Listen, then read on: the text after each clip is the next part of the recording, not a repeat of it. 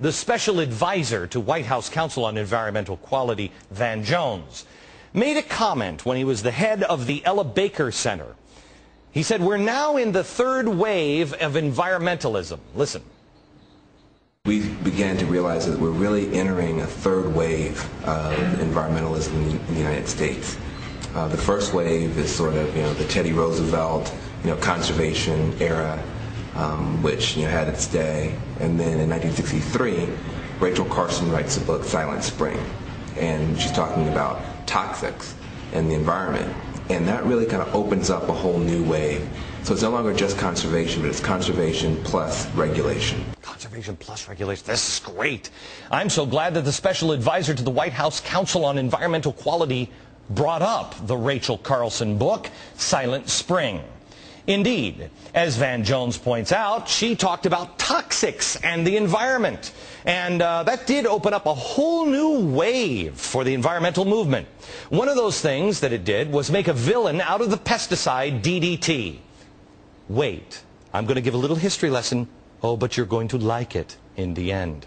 DDT had been amazingly effective at killing mosquitoes, fleas, lice, spread malaria, yellow fever, sleeping sickness, plague, encephalitis, West Nile virus, all these things.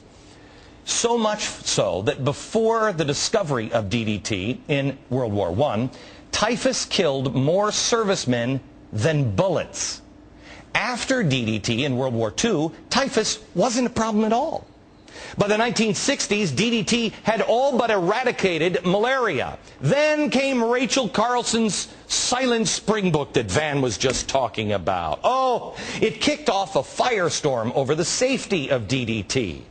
The U.S. banned DDT in 1972. Stockholm Convention later made the ban worldwide on agricultural use. The Academy, the National Academy of Science, credits DDT with having prevented 500 million deaths worldwide. 500 million. And that was just in 2 decades. Now, tragically, up to 2.7 million people in Africa alone die every single year. 90% of those are children under 5. By the way, any harmful link to humans from DDT has never been found. Evidence? Bruce N. Ames. He's a world-renowned biochemist and professor of molecular biology, and Thomas H. Jukes, professor of biophysics and the foremost expert on DDT. Oh, really? What university are they from? I know. The University of California at Berkeley. Yes, that right-wing kook tank, UC Berkeley. These two men there said of the attack on DDT, "This is nonsense."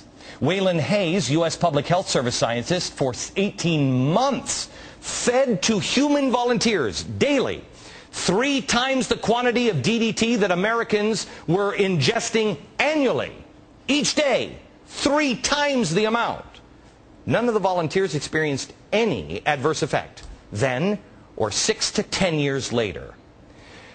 I want to make this clear. I mean, I'm not saying, hey, let's use DDT for a topping on ice cream. But shouldn't we be killing mosquitoes with DDT? If you care about the people in Africa, the answer is yes.